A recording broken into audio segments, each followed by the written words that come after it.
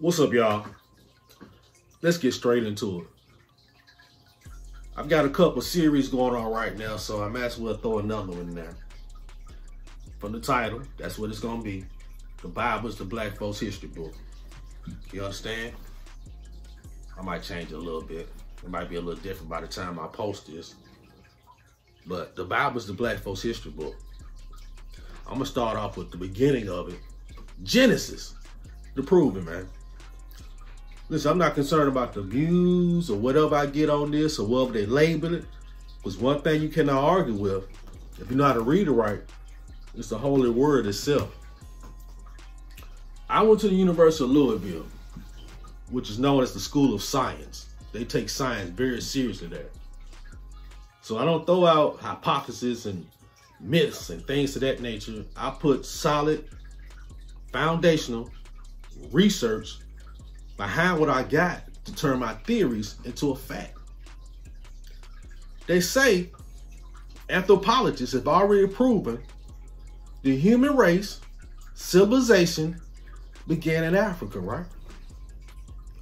So in the Bible, when they talk about the first man and woman, science has already told you civilization in the human race began in Africa. Wouldn't Adam and Eve be Nubian? Wouldn't they be black? Huh? You still don't believe me, right? Even though it's right here in front of you. Your mind is so blinded by what the slave master told you with the Negro Bible and removing pieces out of there, you still lost. Too many black people ready to throw their whole history book in the window. Just throw it out the window. Huh? Because they don't know how to read it. Let me give you another name. Nimrod. You know who Nimrod was? Nimrod is the son of Cush. Cush is the son of Ham. And the slave master already told us Ham was black, right? Exposed that partial truth, excuse me, like I told y'all before.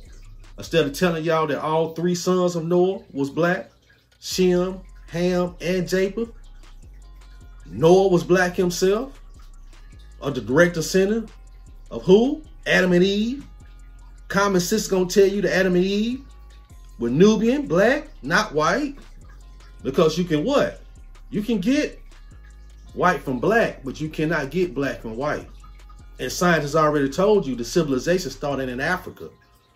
The first human being was discovered in Africa. So Adam and Eve have to be African. Nimrod, son of Cush, grandson of Ham, great-grandson of Noah, was the ruler of where? The Tower of Babel. Nimrod, yes. And they tell you at the Tower of Babel, everyone spoke one language, one speech, one custom under one tower, right? God and his angels looked down and said, look at them. They're trying to build a tower up to us. God said, let's go down there, knock down that Tower of Babel, and put them in different languages and different speeches. That's when you have the Nubian black man from Nimrod, and you have the different races beginning, the different nationalities. Because at Babel, ruled by Nimrod, the grandson of Ham, the great-grandson of Noah, was under one language, one speech.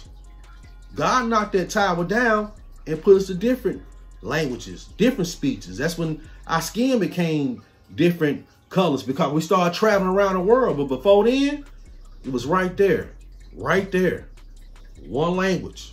Look it up for yourself. And you still don't know who you are? It's right there in the Holy Bible. It's right there in the Torah. It's right there in the Quran. If you know how to look for us and recognize us and not be fooled by the media of anybody giving you propaganda, hiding the truth from you, these are facts, ladies and gentlemen. They can't hide it from you any longer.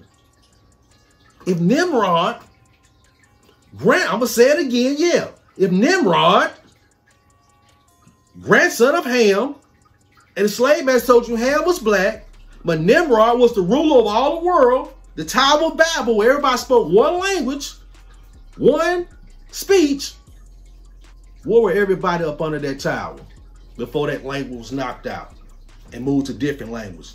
Before that one speech was knocked out to move to different species. That means it was all Nubian. Just like anthropologists have told you, everyone at the beginning was civilized in Africa and dispersed. That dispersion is described in Genesis at the Tower of Babel. I ain't fooling with y'all anymore, man. Thank you for tuning in. God bless one team. God says our people perish due to lack of knowledge. He's talking about you. You don't know who you are.